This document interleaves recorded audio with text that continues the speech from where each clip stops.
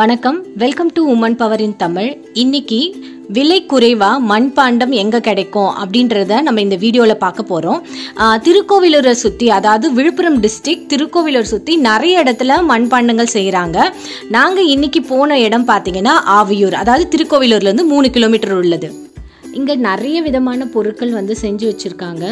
எப்போவுமே பார்த்தீங்கன்னா மண் பாத்திரங்களை பொறுத்த வரைக்கும் செய்கிற இடத்துல வாங்கும்போது நம்மளுக்கு ரொம்ப கம்மியான விலை கிடைக்கும். இங்கே பார்த்தீங்கன்னா ஒரு தாத்தா வந்து அந்த காலத்து பாரம்பரிய முறைப்படியே அந்த சக்கரத்தை சுழற்றி வந்து பாத்திரம் செஞ்சிட்டு இருக்காரு. நானும் இதுதான் ஃபர்ஸ்ட் டைம் பார்க்குறேன். ரொம்ப அழகாக இருந்தது. அது பார்க்குறது பார்த்தீங்கன்னா இந்த மாட்டு வடியோட சக்கரத்தை வந்து அப்படியே கவுத்து வச்சு பண்ணுற மாதிரி இருந்தது. நேரில் பார்க்கும்போது பார்த்தீங்கன்னா எப்படி வந்து கல்லில் சிலை வடித்ததெல்லாம் நம்ம ரொம்ப அதிசயமாக பார்ப்போமோ, எனக்கு அப்படி தான் இருந்தது. ஏன்னா அவர் ஒரு சாதாரண மண் அவர் கைப்பட்ட உடனே அழகாக ஒரு பொருளாக மாறுறது வந்து நேரில் பார்க்கும்போது அந்த எக்ஸ்பீரியன்ஸே தனியாக இருந்தது.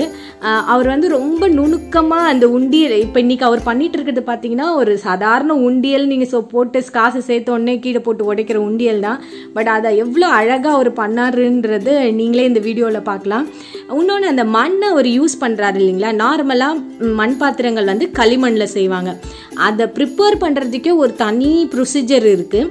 அந்த காலத்தில் என்ன பண்ணுவாங்கன்னா, இந்த மண்ணை வந்து ஒரு கோணி பையிலையோ எதுலையோ போட்டு அதை நல்லா அடிப்பாங்க. ஏன்னா அது நல்லா பவுடராக ஆகணும். ஃபைன் பவுடர் ஆனாதான் அதை வந்து மறுபடியும் தண்ணி ஊற்றி குழைக்கும் போது நல்ல ஒரு பதத்தில் கிடைக்கும். இப்போ இருக்கிற டெக்னாலஜி இவங்களும் கொஞ்சம் யூஸ் பண்ணிக்கிறாங்கன்னு நினைக்கிறேன். ஏன்னா அந்த மண்ணை வந்து ரோட்டில் பரப்பி வச்சிடுறாங்க. களிமண்ணை வந்து தார் ரோட்டில் பரப்பி வைக்கும்போது போயிட்டு வர பெரிய பெரிய வெஹிக்கல், அதாவது பஸ்ஸு, லாரி, கார் வந்து தொடர்ந்து அந்த மண்ணு மேலே போகும்போது என்ன ஆகுதுன்னா அது நல்ல பவுடர் ஆயிடுது. அதை எடுத்து சலிச்சு தண்ணியை கலந்து அதே மாதிரி மிதிச்சோ ஏதாவது பிசைஞ்சு இந்த பதத்துக்கு கொண்டு வந்துட்டு தான் இந்த வீல் மேலே வைக்கிறாங்க.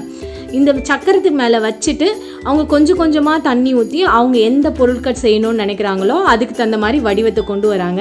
இந்த தாத்தா பாருங்க, கொஞ்சம் அந்த மண்ணாக இருந்தது இப்போ ஒரு இது ஒரு பானைன்னு நினைப்போம். ஆனால் இது ஃபைனலாக வந்து நம்மளுக்கு கிடைக்க போட பொருள் பார்த்தீங்கன்னா உண்டியல்.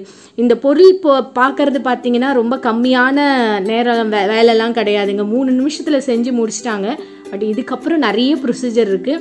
இந்த செஞ்ச பாத்திரங்களை வெயிலில் ஒரு நாள், அதாவது பாத்திரத்தோட திக்னஸை பொறுத்து 1 நாளோ இல்லை 2 நாளோ வெயில் எவ்வளோ அடிக்குமோ அதுக்கு தகுந்த மாதிரி ஃபஸ்ட்டு காய வச்சிடணும்.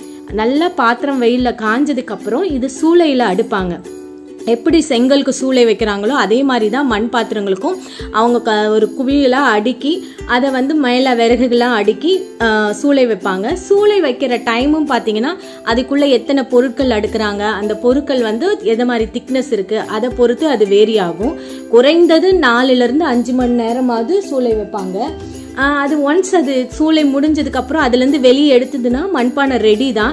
அதை நீங்கள் வைக்கிற அத்தனை பாத்திரமும் கரெக்டாக ரெடி ஆகும்னு சொல்ல முடியாது. இப்போ ஒருவேளை அவங்க ஒரு 10 பாத்திரம் அடுக்கி சூளை வைக்கிறாங்கன்னா அதில் வந்து ஒரு சிலது வந்து கோணையாக இருக்கும், ஓட்டையாக இருக்கும், ஒரு வந்து சரியாக வேகாமல் இருக்கும். சரியாக வேகாத பாத்திரங்களை பார்த்தீங்கன்னா திருப்பி அவங்கெல்லாம் சூளையில் வச்சோ வேக வைக்கவும் முடியாது.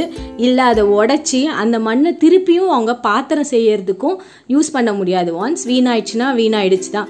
10 பாத்திரம் செய்கிறாங்கன்னா அதில் நல்லா வர்றது பார்த்தீங்கன்னா ஒரு 6-7 பாத்திரம் இருக்கும். சில டைம் 10ம் ஒழுங்காக வரும், சில டைம் பார்த்தீங்கன்னா அதில் வீணாகிறதும் இருக்கும். ஸோ இவங்க கிட்டலாம் நம்ம முடிஞ்ச அளவுக்கு பேரம் பேசாமல் வாங்கிறது தான் நம்ம அவங்களுக்கு பண்ணுற உதவி. நீங்கள் உங்களுக்கும் லாஸ் ஆகக்கூடாது அப்படின்னு நினச்சிங்கன்னா மண் பாத்திரம் எங்கே செய்கிறாங்களோ அங்கேயே நேராக போய் வாங்குங்க. இங்கே நான் பார்க்கும்போது எனக்கு தெரிஞ்ச டிஃப்ரென்ஸ் என்னென்னா, இப்போ நார்மலாக ஒரு வானல் வந்து பார்த்தீங்கன்னா இவங்க சொல்கிற விலை பார்த்தீங்கன்னா 40 ரூபா 50 ரூபாய்க்குள்ளேயே உங்களுக்கு அழகான பெரிய வானலே கிடைக்குது. இதுவே நீங்கள் வந்து வெளியே மார்க்கெட்லேயோ இல்லை ஷாப்லேயோ போய் பார்க்கும்போது பார்த்தீங்கன்னா குறைந்தது 100லேருந்து 150 ரூபாய் சார்ஜ் பண்ணுறாங்க. 1லேருந்து 2-3 மடங்கு.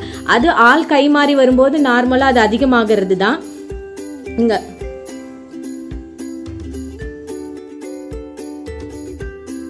அதுக்கு பக்கத்துலேயே பார்த்தீங்கன்னா ஒரு சின்ன பொண்ணு, இவங்க பேர் பார்த்தீங்கன்னா முத்தமிழ் அரசி. பேரே ரொம்ப அழகாக இருக்குது. அதே மாதிரி அவங்க செய்கிற வேலையும் பார்த்தீங்கன்னா ரொம்ப அழகாகவே செஞ்சிட்ருக்காங்க. அப்போ நம்ம பார்த்தது பார்த்தீங்கன்னா தாத்தா வந்து பாரம்பரிய முறைப்படி எப்படி அந்த வீலை அந்த குச்சியால் சுற்றி பண்ணிட்டு இருந்தாரு பார்த்தோம். இப்போ இவங்களோட ஜென்ரேஷனுக்கு தகுந்த மாதிரி கொஞ்சம் அட்வான்ஸ்டாக, அதாவது பவரில் ஒர்க் ஆகிற மோட்டார் யூஸ் பண்ணி அந்த வீல் சுற்றுது. அது மேலே ஆஸ் யூஷுவல் அவங்க அந்த மண்ணை வச்சு பொருட்கள், அவங்களுக்கு தேவையான மண்பாண்டங்களை செஞ்சிட்ருக்காங்க. இவங்களுக்கு பார்த்தீங்கன்னா லீவு நாளில் அவங்களுக்கு பிடிச்ச விதமாக ரொம்ப சந்தோஷமாக அவங்க நேரத்தை வந்து ஸ்பெண்ட் பண்ணிட்டு இருக்காங்க.